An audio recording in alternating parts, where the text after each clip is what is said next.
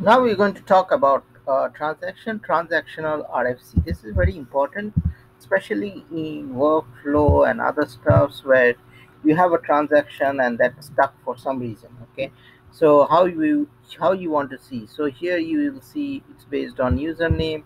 So we can just put star here and we'll try to get some transactional RFC. So lots of times what happens, something gets stuck, and you can see this is related with remote function calls, that is talking with other side of SAP. Okay, so here it will say that this is the reason it's getting stuck. And then here it would be, so here you can see what is the transaction code that's having the problem, and who is executing it, and what is the target system, which is the target application server, and all those things. So this is very, very useful. Lots of time you can delete it if you want, or you can reprocess it. So if I double click on it, it will probably take me to the function model where where it's having the problem. And there, there you can, it's very good for analysis.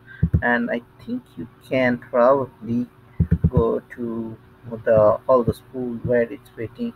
So you can see when you have this LUW is logical unit of work. Okay, so these things you get information from where, and I want to see whether it gets tells you the stack. No, not here. So but from here, if I click go to QRFC, and I can go to remote system. But I don't have a remote system that I can log in. But you can find you are having the error. But this is very important, transactional RFC SM58, and you can just check based on date, time. This is owned by Basis, so Basis will contact you on this, and then if something is stuck, if they reprocess, it will be unstuck. So that's it for this tutorial. Transactional